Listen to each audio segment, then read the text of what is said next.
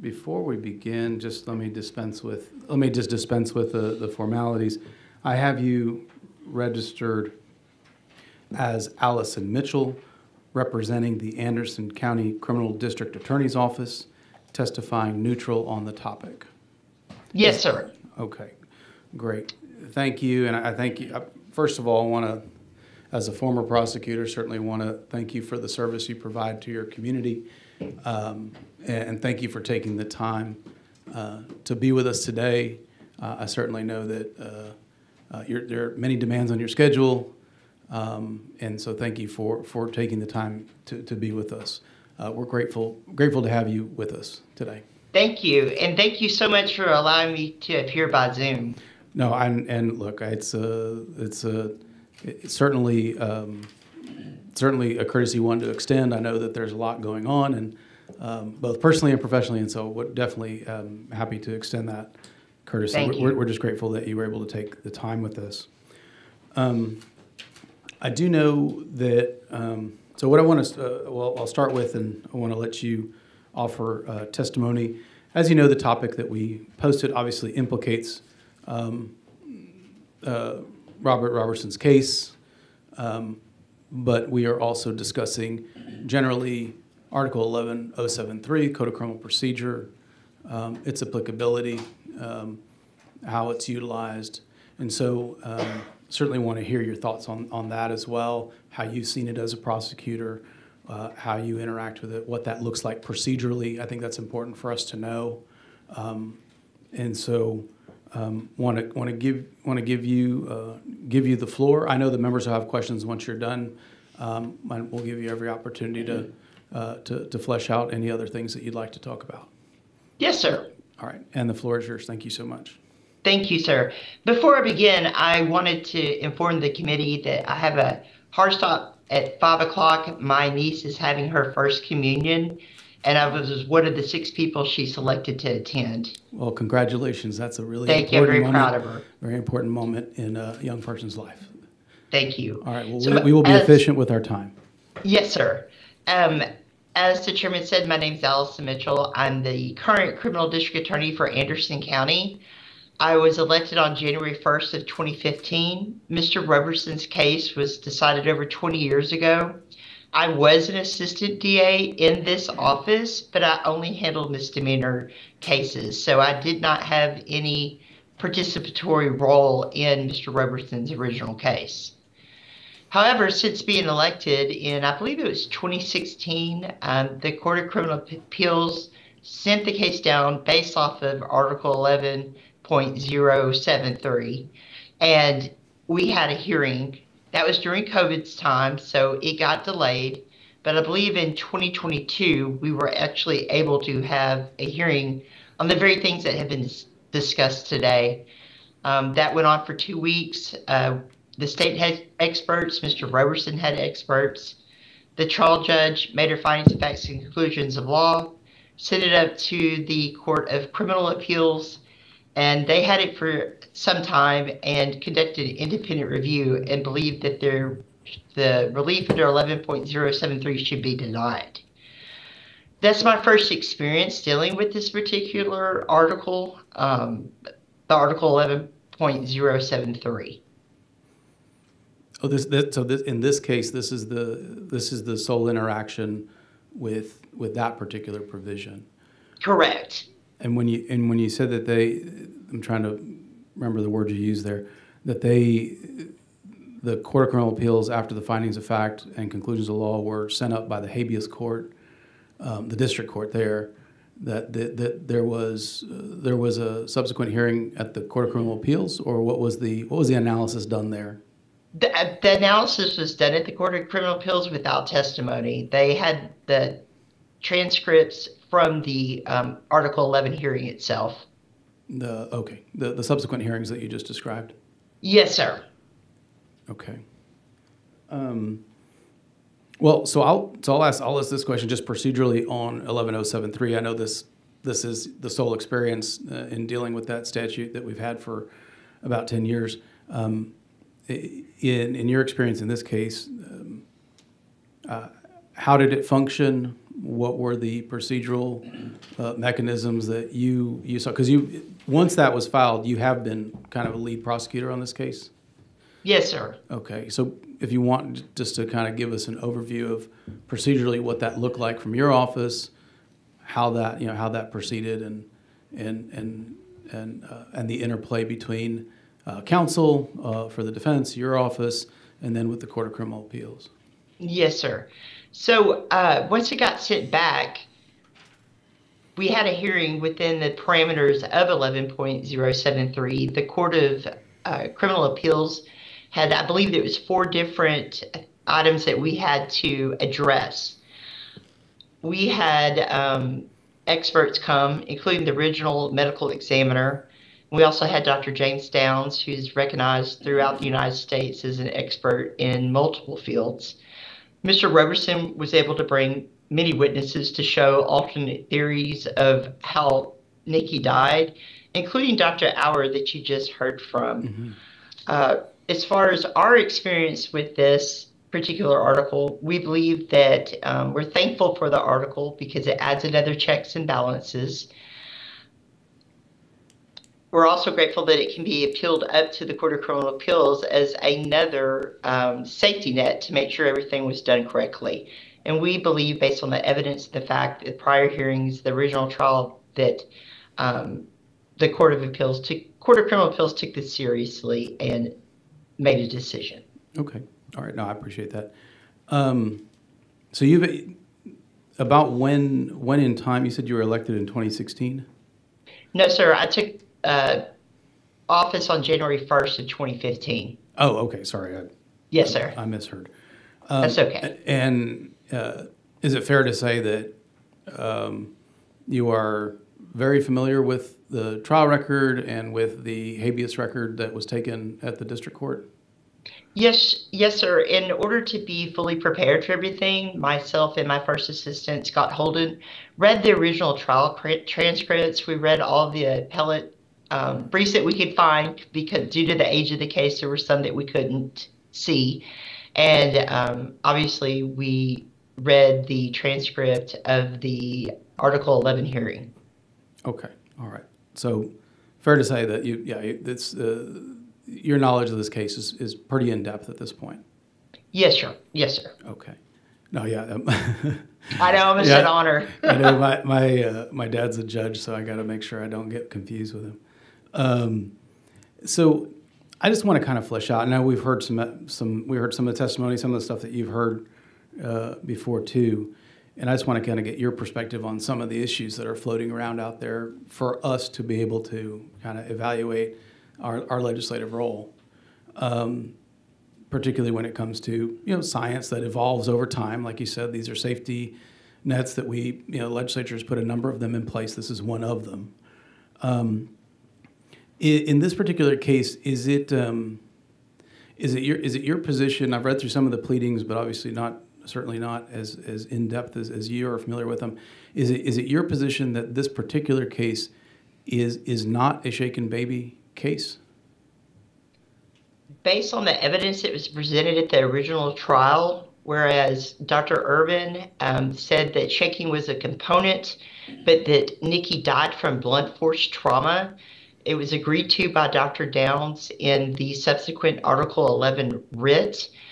Based on the totality of all the evidence that was presented, as far as Mr. Roberson saying himself to his psychiatrist at the time, Nikki was crying, I lost it, I shook her. Yes, we believe that's a component, but that's all that it is. It's not solely a shaken baby case, which distinguishes it from Rourke. No, and I think Rourke is an important thing to discuss. What back in 2003 when this trial was tried, what is your understanding of the version of shaken baby that was generally accepted at the time of the trial? My understanding is that there were some people that disagreed with the description of shaken baby, but it was something that people were in fact talking about.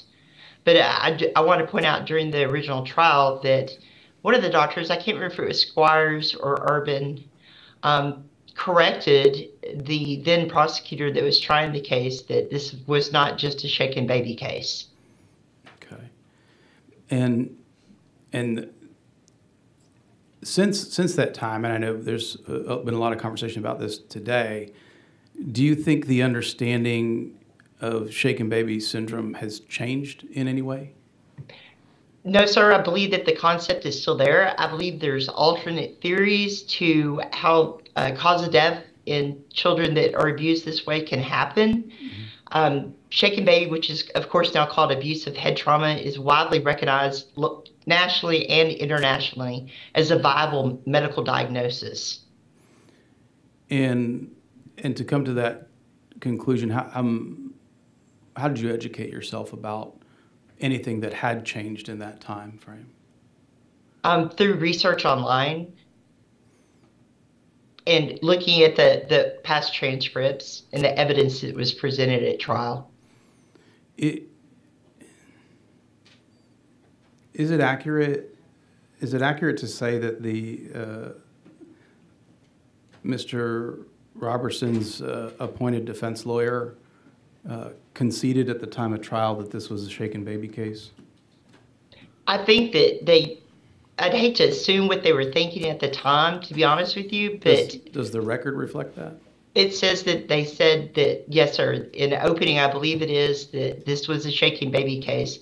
That was definitely discussed all throughout the trial. They also talked about she just fell off the bed and these caused her injuries. And they had other experts to testify as well. And so in your analysis of the trial record, which witnesses testified about shaking as the cause of Nikki's condition? I'd have to refer back to the original trial transcript to be fully accurate with you. Okay. And I know earlier today we met with Detective Wharton, and he stated to us that he didn't see multiple impacts in his investigation. Is that your understanding? That's my understanding of what he's saying today. Yes, sir. Okay. Did he say something different at the trial? Yes, sir, he did. We checked the transcripts, and he was asked about bruising on Nikki, and he admitted that there were multiple bruises on her and that the back of her head was mushy or boggy. And was that in reference to the knot on the back of her head? The bogginess would be probably from the blunt force trauma. There were alleged multiple blunt force trauma sites.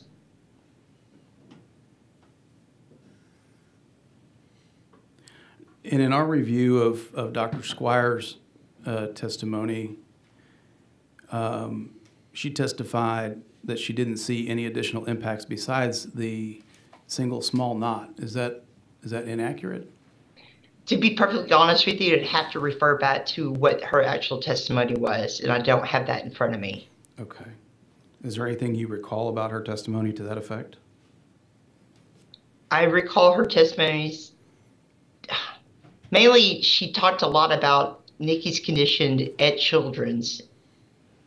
Okay. I really would, truly, to be fully accurate and honest with the committee, I'd have to refer back. I understand that. In your review of the case, have you reviewed the medical records of Nikki? Yes. Okay. And in our review of things, and that's why you're here, we're clear about everything. Did the medical examiner admit that she did not review the child's medical records? Medical history? Again, I apologize. I have to go back and refer to the original, to the transcript itself. I just don't remember off the top of my head. Okay. Because there was some significant medical history in Nikki's past. As far as her being sick? Yes. Yes, sir. Yes, sir. And do you know whether or not the medical examiner admitted that she didn't look at the records from her final hospitalizations? I do not know the answer to that question. I know that medical examiners obviously are the ones that open up the body to see what damage is done in the event of a death. But as far as the review of the medical records, I'd have to refer back to the original transcripts. Okay. Now, earlier we heard from Dr. Francis Green regarding his pneumonia finding. Have you had the opportunity to review Dr. Green's pneumonia finding report? No, but I did listen to him testify. Okay. Do you have any reactions for the committee based on his testimony? This very issue of pneumonia was brought up in the original Article 11.073 hearing that we had back in, I believe, 22. I think Dr. Auer was the one that brought up the pneumonia. He similarly testified to what Mr. Green was. I believe that they actually are coworkers. Dr. Downs, James Downs, testified that through his looking at the tissue in Nikki, the physiology of it all, the lack of wheezing or any other symptom when she first came in, he disagreed and said there was no pneumonia. Okay. So Dr. Downs is the expert that you relied on to state that Nikki did not have pneumonia? That among other things, yes, sir. Okay. And is Dr. Downs a lung expert or a lung pathologist? He is, let me see here, and I can answer that question. He has a lot of titles behind his name. Yeah, their CVs all seem to be very long. I mean, I know that he is I can't find it off the top of my head, but I know he's a forensic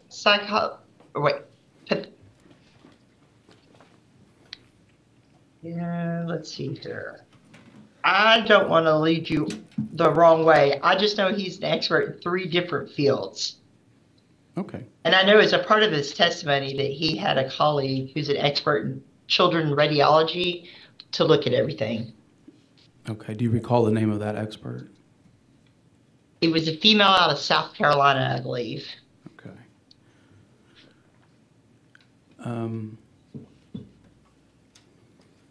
I know when Dr. Green testified earlier, and I'm unclear whether I don't know because I know you've got a busy schedule. Have you been able to hear all the testimony today, or just portions of it, or? Portions of it. It was hard to hear some people. Yeah, no, we're dealing with technology like everybody else, so we're doing our best. That's why I keep turning my ear, because we don't have very loud speakers at the county. Yeah, one second. Sorry. What? Yes, Representative Harrison. Just a very quick question before we move on. The examiner that did the examination of the lungs, was that doctor a forensic lung specialist? The one that testified, the one that Dr. Downs testified. Was Dr. Downs a forensic lung specialist? I don't believe he was a forensic lung specialist specifically. Thank you.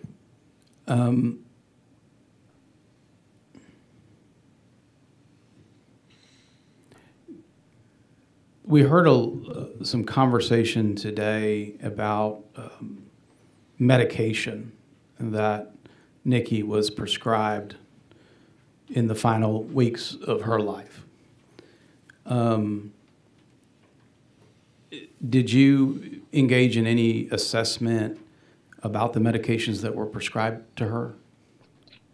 Those very issues were brought up in the Article 11.073 hearing. Mr. Roberson was able to bring to light the fact that Nikki was prescribed the phenegrin.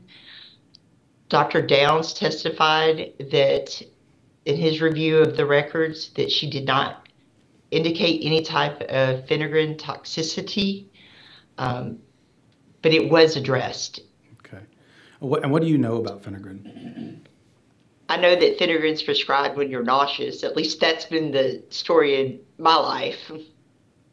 Okay. And we heard testimony earlier about black box warnings on that particular prescription. Are you aware of those black box warnings that are now required? Yes, sir. I know that for the oral route with phenegrin, it's not recommended for children under 2, which of course Nikki was not under 2. She was almost 3 years old. And now if it's given in suppository form, it's not necessarily recommended for those under the age of 2. Okay.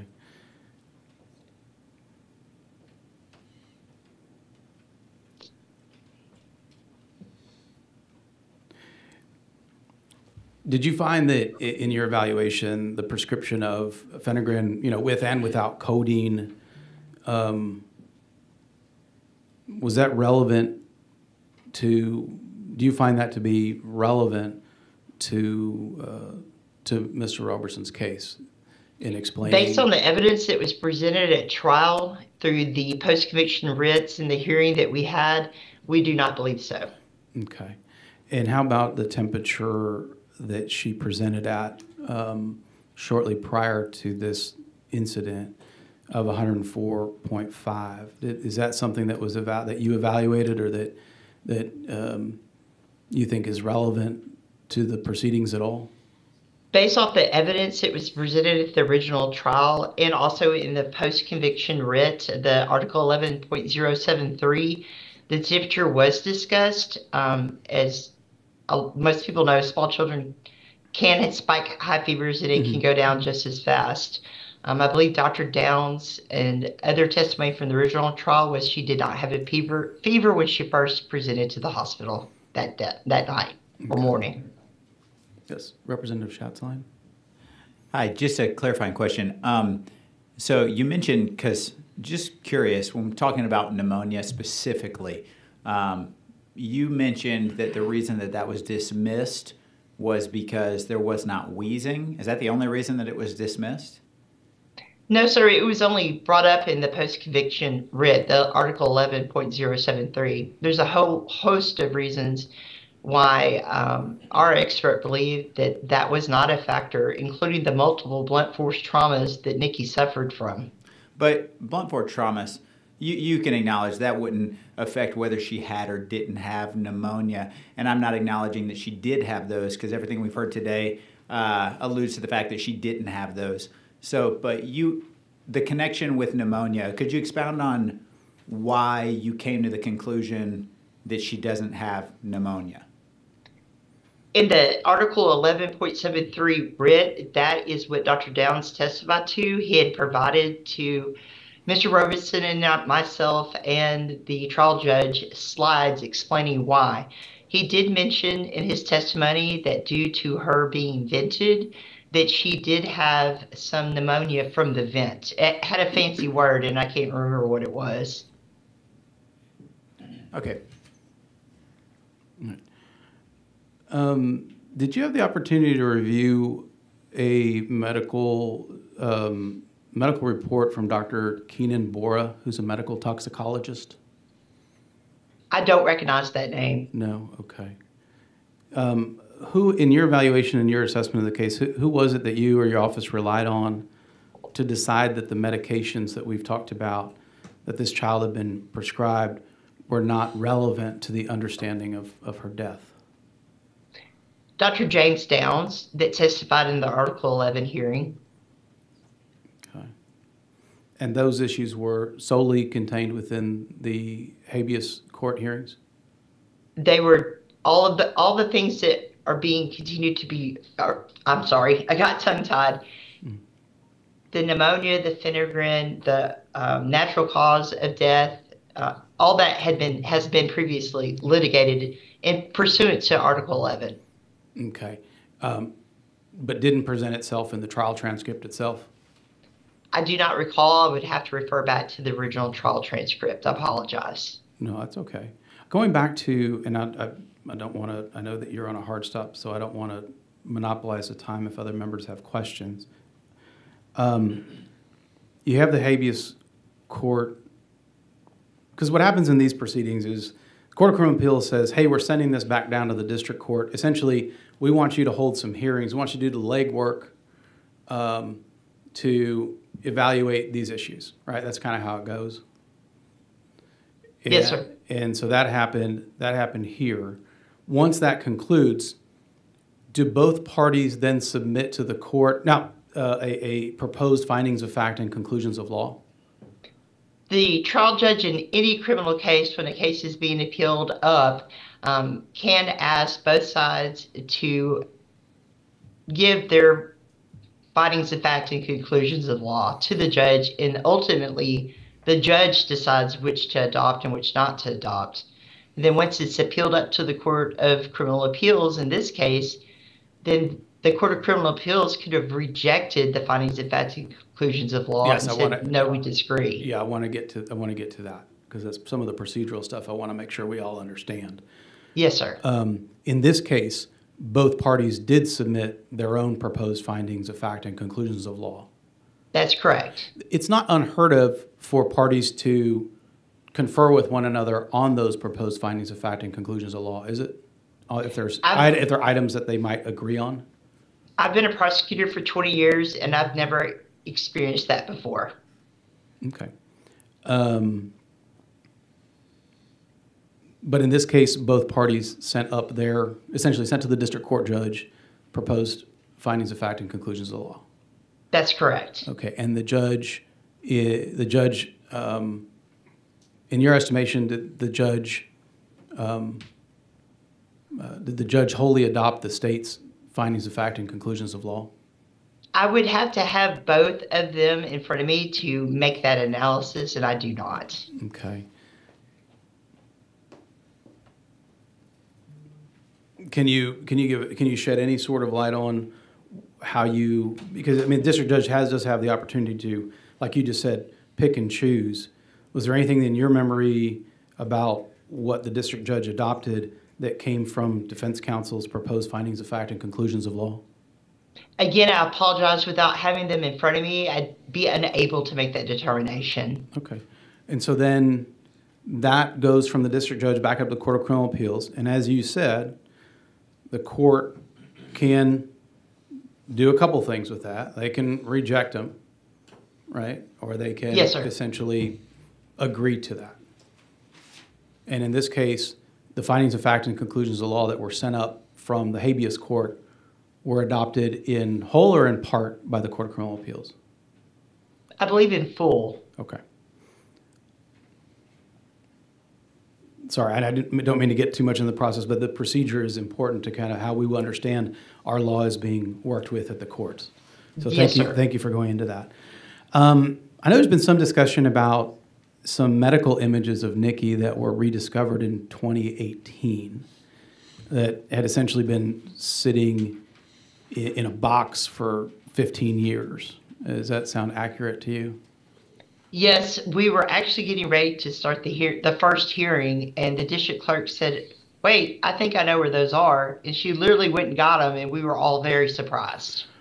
Okay, and so when you got those images, did you or your office consult with the radiologist to analyze those records? If I remember correctly, we were getting them developed. We could not find anyone in East Texas that could do it. And I believe that Mr. Roberson's defense were able to develop it. Okay, so for your office's purposes, you didn't have someone to be able to evaluate from a radiological standpoint? Yes, sir. As was found out in the subsequent Article 11 hearing that we had, that Dr. Downs had looked at them and also referred it to a colleague who specialized in pediatric radiology. Okay, and in some of the medical images that are CAT scans, you would agree that CAT scans are significant evidence? I think in any case, any evidence is significant. Do you know whether or not the medical examiner who claimed to see multiple impacts had the opportunity to review those CAT scans? No, sir, I do not know that. Okay. Do you know if, based on your review of medical records, whether or not Nikki had any neck injuries?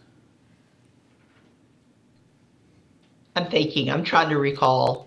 I think primarily the bruising it looked like a handprint to her face, bruises around her head, and of course, bruises on her actual head itself. And a scrape on an elbow, I believe. Okay.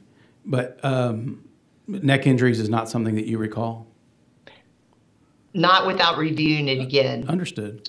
Yes, sir. In your review of those records, do you recall any broken bones? No, sir. You mentioned some bruising.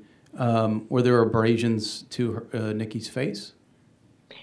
Yes, that's what I remember from the transcript. And I believe, in fact, Yearly he pointed out this exact same bruising and his concurring and opinion on rejecting one of the writs. Yeah, I've got that here in front of me. I appreciate that.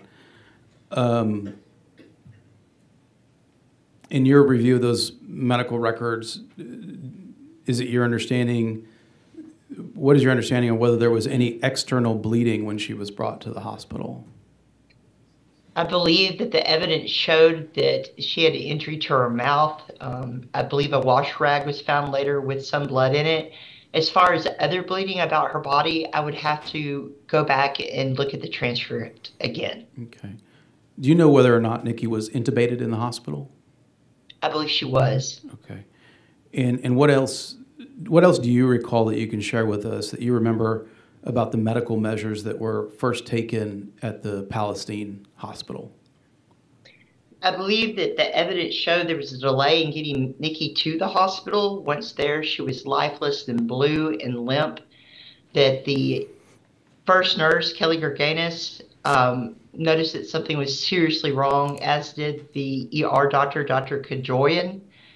They both believed that Nikki had in fact been abused by all the injuries that they noted, as far as her being unconscious, not breathing, the boggy brain or boggy back of her head.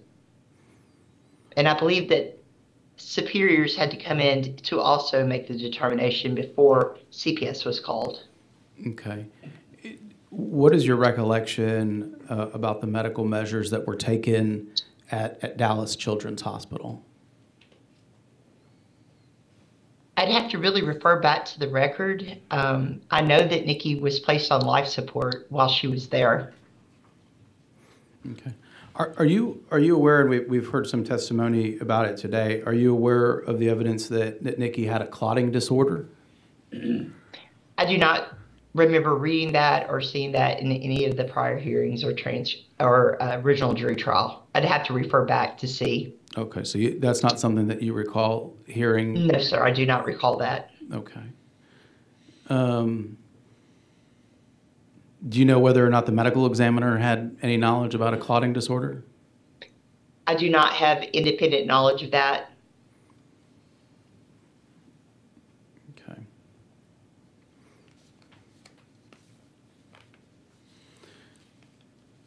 Let me. Did you have questions, Jeff or Brian? No, sorry, I feel like I'm monopolizing time, and I know that you have a hard stop, but I do. Yeah, Representative Leach, if you have some questions. Is it your recollection that Nikki was, in fact, I think you just stated she was placed on life support when she arrived at the hospital? Yes, I don't know her condition before she got to Children's, but I do know that she was placed on life support at some point. Do you know how long she was on life support for? I do not know. I'd have to refer back to the records. I apologize. Do you know who gave permission for her to be removed from life support? I do not know the answer to that question. I'd have to refer back to the transcripts. Do you know if Mr. Roberson gave his permission or approval for her to be removed from life support? I do not know that. I'd have to refer to the transcripts. When were you, Ms. Mitchell, notified of and requested to be a part of this committee hearing today? Yesterday, I believe. We were closed on Monday, so if it was Monday, I wouldn't have gotten it until yesterday. Well, and I'll clarify that. I know it was sent. It was sent over the weekend, so I do understand that it was sent. It was sent. I can find it. But and you requested you moved for the execution date to be set. When was that? Remind me of that date. I'm not 100% sure without checking back, but it was sometime this year, maybe this summer. I think you're right. I think it was this summer, and I would expect, with all due respect, Ms. Mitchell, and I mean that sincerely, with all due respect for you and your position as the elected district attorney for Anderson County, I would expect for you to have more personal knowledge of the trial record and of these facts, very basic facts, I might add, that we're asking you today. I would have definitely expected you to have those in advance of requesting an execution date to be set. and certainly would have expected you to have that information in advance of this committee hearing. How much time do you feel like you would need to review and prepare before if this committee wanted to hold a subsequent committee hearing on this case? How much time do you feel like you would need to review the trial record so that you could actually provide us answers to these questions? I would have to check my schedule, my trial schedule. We have 4 district judges that are here every week. We try cases every single week. I would also have to see how long it would take me to reread those. I encourage the committee to definitely take a look at all the transcripts in this case. Well, we have and are actively doing that. The purpose of this committee hearing is to shine a light on what happened in that courtroom and in your court, in your county, and we're taking our job very seriously. And I would have expected, again, with all due respect, for you to have answers to our questions, and you've been able to answer some of them, but largely you've just referred us back to our trial record when we're asking you to answer that for us and for the people of Texas who we represent. And so if you could get back with us, because I think it's going to be incumbent upon this committee to sooner than later hold another hearing and request you and invite you back so that we can get answers to these questions that I would have expected you to have answers to today. So if you could let us know how much time you think you'll need and how it will work with your schedule, Ms. Mitchell, I would certainly appreciate that. Thank you for your comments, and I will absolutely get with Ms. Westfall when I will be able to do that. Thank you, Ms. Mitchell. I just going back to the CAT scans.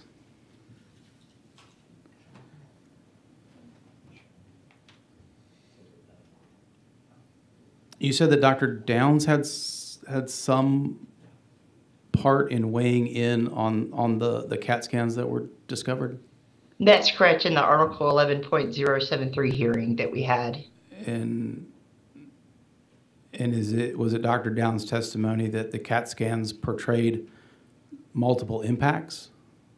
Actually, he used the autopsy photos mainly for that. He had provided a slideshow, just like many of the defense witnesses had, and he was able to pinpoint and show to the court and the people in the courtroom exactly where the multiple blunt force trauma impacts occurred. Are CAT scans not instructive of confirming or denying an assertion like that? That's not what I'm saying, respectfully, sir. What I'm saying is that when he was explaining anything, he actually used the actual autopsy photos so we could visually see it with the naked eye. He also used autopsy photos of the brain. I know that he looked at the CAT scans. I'd have to refer back to see exactly what he said about them. Okay. Representative Harrison. Thank you, Chair, and thank you, District Attorney, for joining us here today. I jotted down a lot of notes. I want to ask you a couple of clarifying questions about them. You said when you were asked, or I can't remember if you were, if it was responsive to a question or part of your prepared testimony, that shaken baby syndrome was, quote, just a component of the state's case. What was the remainder of the state's case? As was testified in trial, shaky was a component that was confirmed by Mr. Roberson himself when he's made the statements to his psychiatrist.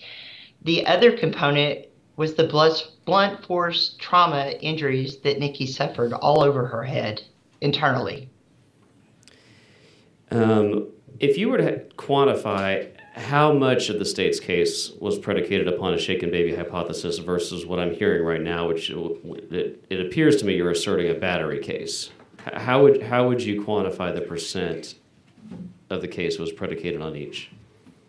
I believe that would be very difficult to do, considering the evidence showed that it was both factors, with the ultimate factor of Nikki's death being caused by the blunt force trauma. Okay. Have you spoken to Dr. Squires, who I believe made the original diagnosis and testified at the trial about it? Have you spoken directly to that doctor? I've not spoken directly with her, but someone in my office has.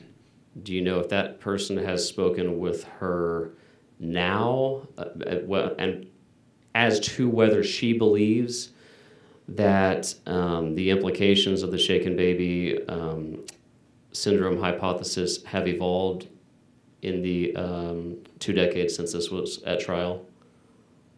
In initial conversations with her in preparation for the Article 11 hearing, she stood by her original diagnosis that Nikki was shaken, but also I believe, and I'd have to double check, that she in fact also recognized the blunt force injuries that Dr. Urban had found.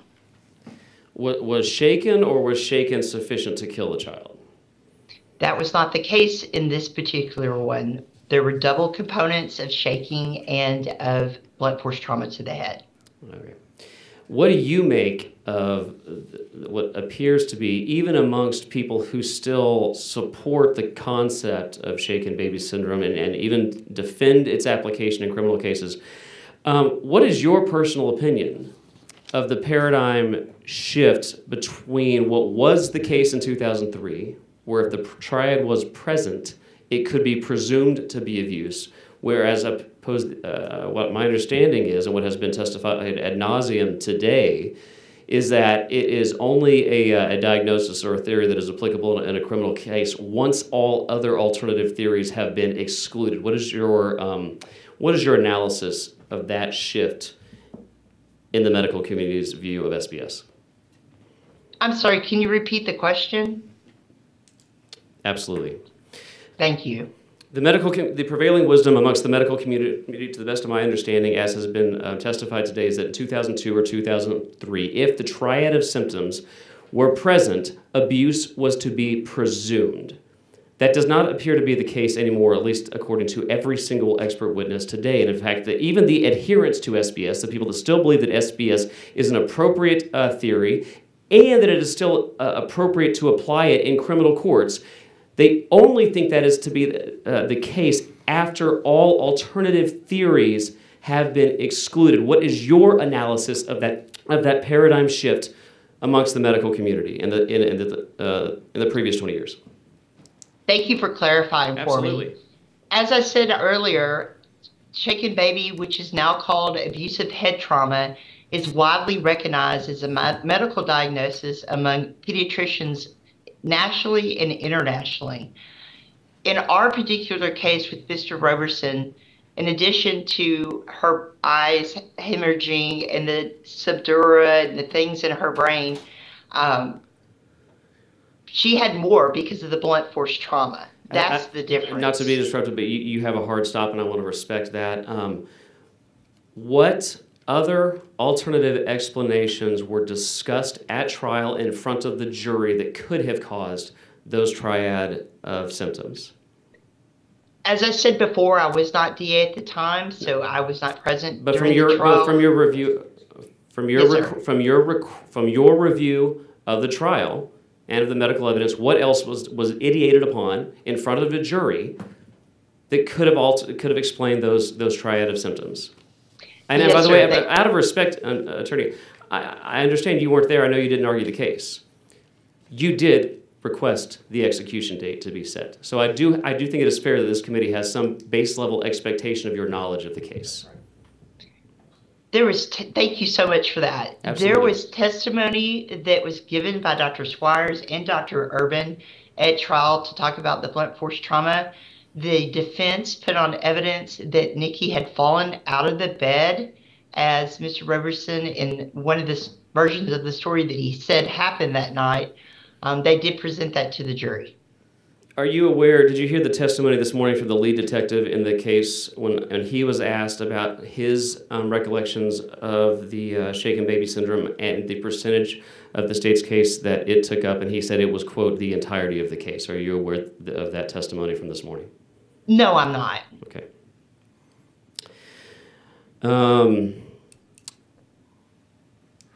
Did the jury in the trial case, again, I'm aware you didn't argue the case, did the jury ever hear any arguments from the defense of actual evidence of the defendant?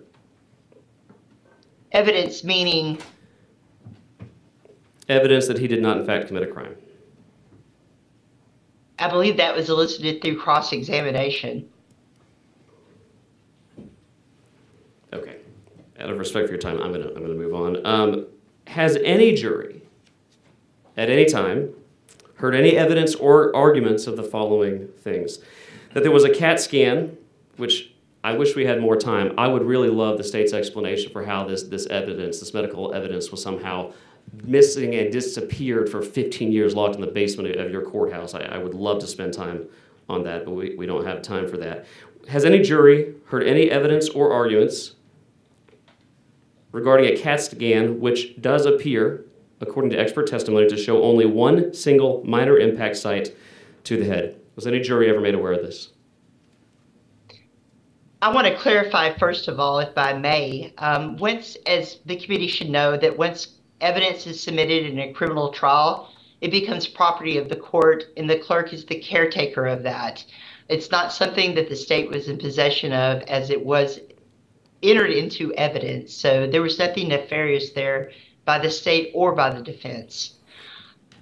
I would appreciate have to the go back clarification, but the reason this line of questioning is critically important because the legislature has a question before our committee right now as to whether our extant junk science law is being faithfully adhered to, because there may be medical evidence that is materially relevant to the outcome of this case that has or has not been heard before any jury. So I would just appreciate a response. Has any jury at any point in time ever heard expert testimony on the CAT scan that showed there was only one single minor abrasion or bump on the back of the head? I would have to refer back to the trial transcript So you don't to see know. if the fact. You don't know. I would have to refer Okay. back to Thank the you. Has trial any transcript. jury heard any evidence or arguments to show that if shortfalls from beds can in fact be significant? I believe that was brought up in the original case. Okay, you think that one was heard. Okay, has any jury heard arguments or evidence that CAT scans and autopsy photos show only a single impact site on Nikki's head and only a small amount of subdural blood and brain swelling at that part? Has any jury heard arguments or evidence to that effect? I would have to check the original transcript to you don't know. accurately testify. Has any before the jury committee heard any today. arguments or evidence to the effect that Nikki had potentially toxic quantities of a drug, Finnegan, in her bloodstream at the time of autopsy? And has any jury grappled with or interacted with the facts that those drugs now carry an FDA black box warning against prescribing it to children's, yes, Nikki's age? The black box warning from the FDA is directly applicable to children that were the age of Nikki at the time. Has any jury ever interacted with or heard arguments to that effect? Respectfully, sir, that was brought up during the Article 11.073 I'm asking if any hearing, jury- so that's the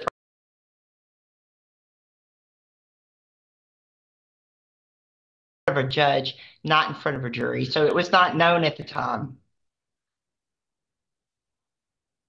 Were in her system at the time? I of would have autopsy? to check the original trial transcript that was in front of a jury.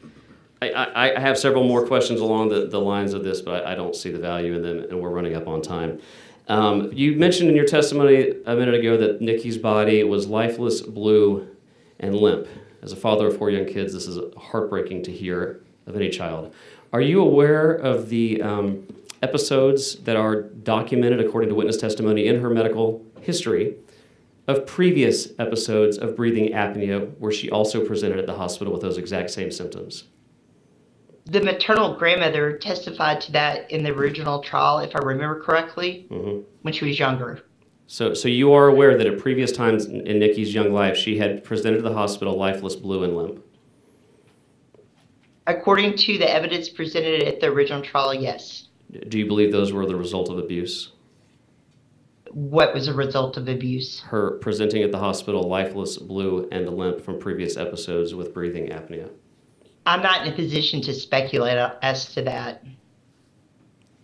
But you wouldn't dispute that she had showed up at the hospital with similar presentations in the past and that there was never a finding or adjudication or allegations of abuse. Is that correct? I believe that her presenting with sleep apnea would appear different, but I would have to go back and look at the evidence that was presented at trial. It was not sleep apnea, breathing apnea. I apologize, I misspoke. That's a significant difference. Okay, I'll wrap up. You set the execution date. You don't know when. Do you know why? Because that was the next step in the course of the law. Were you satisfied that a murder had been committed? Yes. What was that based on? The totality of the evidence at the original trial, post writs that have been filed, and hearings that have been held. Just to be clear, you're referencing evidence that no less than 30 times in this hearing you have said that you have no knowledge of at the moment. Is that correct? I'm sorry, sir, what was the question? I'll move on. The justice system can get things wrong. Is that correct? That's possible? Just like any humans, police officer, priest, yes, that's possible. Is there any chance in your mind whatsoever that a murder did not take place in this case? Based on the totality of the evidence, as I've stated, a murder took place here. Mr. Roberson took the life of his almost 3-year-old daughter. And you have 100% certainty that that happened? I'm not asking what the legal standard is in court. What was the question? I'm not asking what the legal standard is in court. I am asking how certain you are, having reviewed the evidence, which you must have reviewed because you requested an execution date. What is as a percentage, what is your certainty that a murder occurred in this case? I trust in the legal process that has the safety nets and reviews to do the checks and balances to make sure everything is right, and I believe that that did occur here. So to be clear, you trust in a process that one moment ago you admit sometimes does fail. Thank you very much for your testimony. Well, that's why we have the checks and balances of the upper courts to make sure that things are done right. Thank you, Representative. Ms. Mitchell, and I'm gonna let you. I know you've got a hard stop, so I'm gonna let you go quickly. No, all good.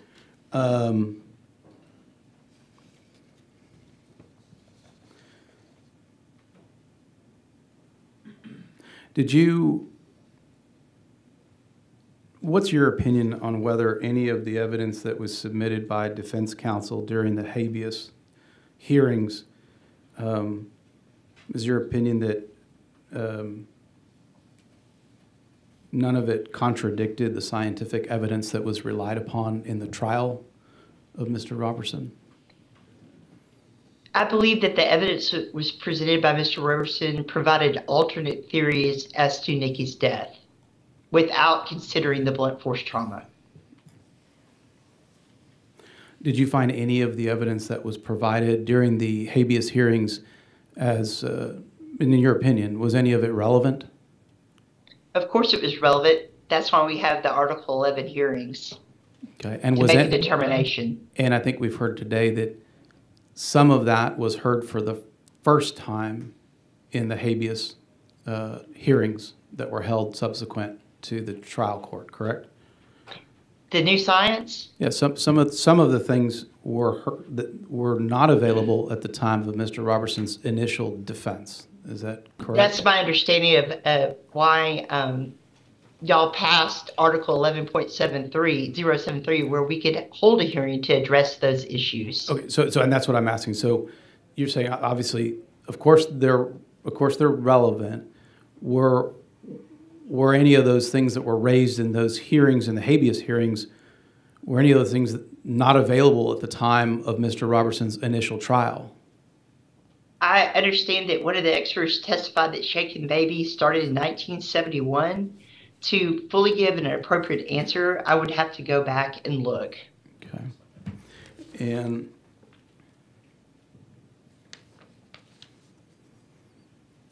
we've heard some testimony today that a trial that relied on, and to whatever extent, whether it was a component of or predominantly relied on Shaken Baby syndrome, certainly wouldn't be litigated in a trial court setting today in 2024 as it would be 20 years ago because of the changes of opinions regarding the applicability of that particular theory. Is that correct? Respectfully, I disagree, given the nature of this offense with the blunt force trauma. So the defense, so you're saying the defense would look identical today as it did 20 years ago, even with the new evidence that was first considered by the habeas court? Of course not, because they would bring different experts than the original trial attorneys. So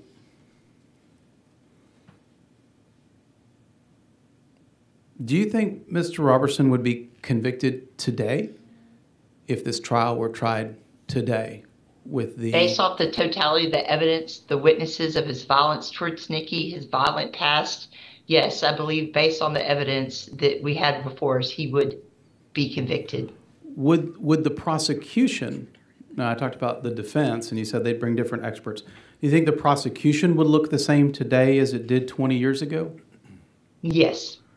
It wouldn't take into account his later diagnosis of autism, for instance? He was I'm sorry, were you finished? No. For instance, would the prosecution look different because of a factor like that? Would it be a different lens over the prosecutorial eye because of that diagnosis?